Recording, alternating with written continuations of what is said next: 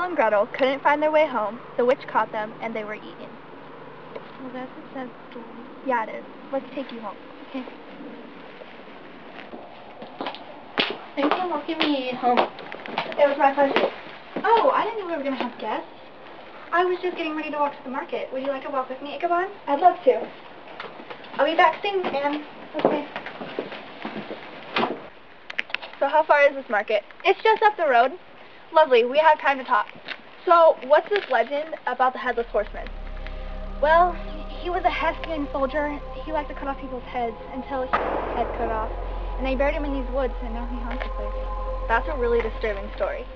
It's just a legend.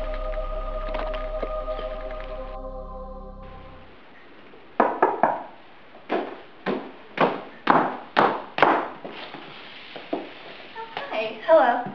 The gym has been expecting you. So how's your mom? Well, she's not doing very well. Ron was here to see you. Oh, very well. Hi, Bernie. Who's this? It's Ichabod. Well, he's here to visit. Who's that? That's wrong. He thinks we're together.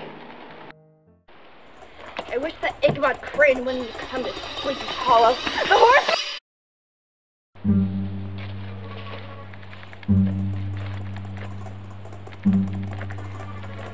Who's there?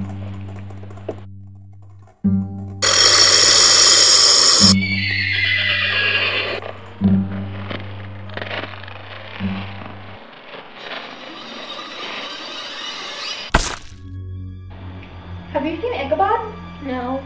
I haven't seen him all day long. I think I'm gonna go look for him. Okay. Ichabod!